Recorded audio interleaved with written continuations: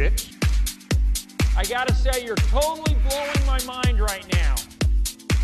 That's what I do, what I do, what I do, what I do, what I do, what I do.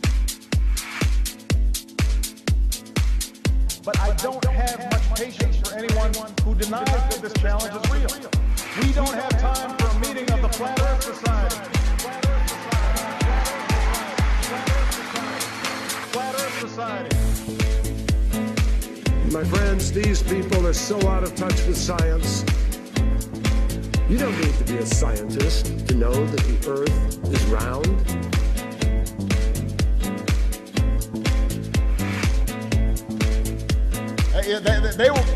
They must have been founding members of the Flat Earth Society. They would not have believed that the world was round.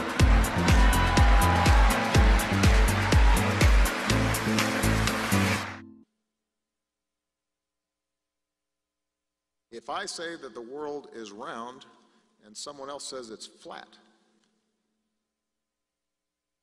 that's worth reporting.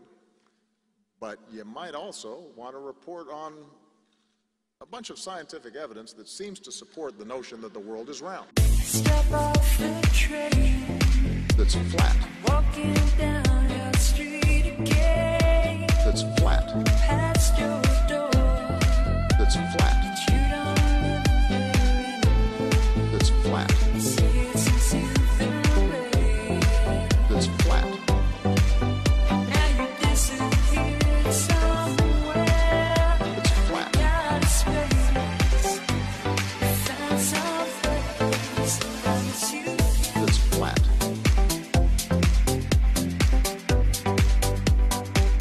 That's flat.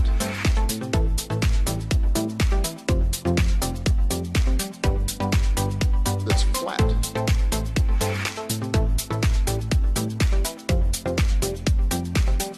That's flat. They dismiss solar power. They make jokes about biofuels. They were against raising fuel standards. I guess they like gas guzzlers. They think that's good for our future.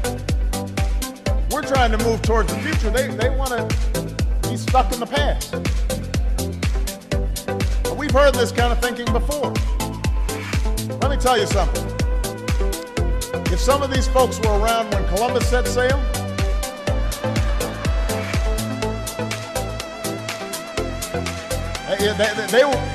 they must have been founding members of the Flat Earth Society.